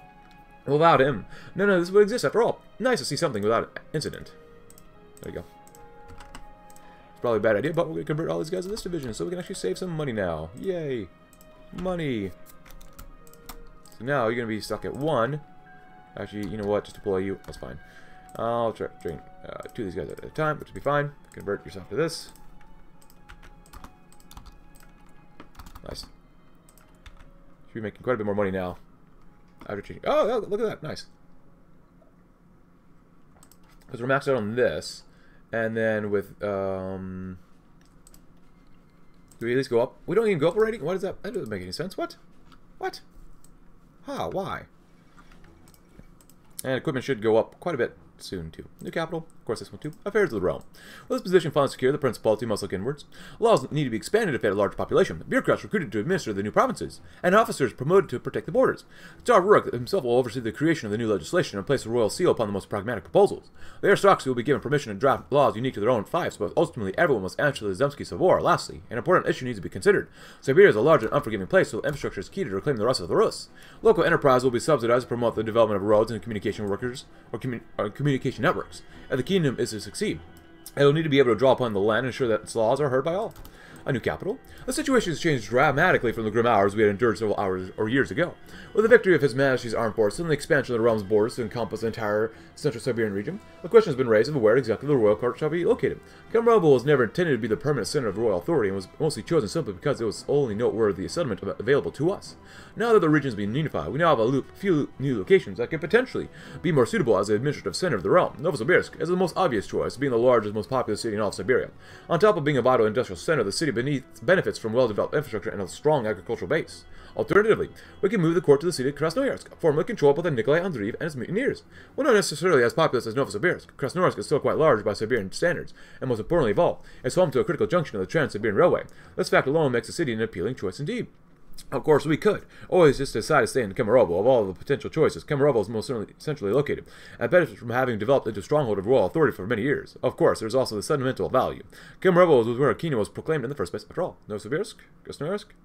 I like this extra stability. Kemerovo is too important to abandon, but if you enjoyed the video, leave a like, subscribe if you're new. Check out my Discord link in the description below, and I'll see you tomorrow as we'll continue with improving Russia and having a good time with King Rurik II and his children. Thanks for watching. Have a great rest of your day.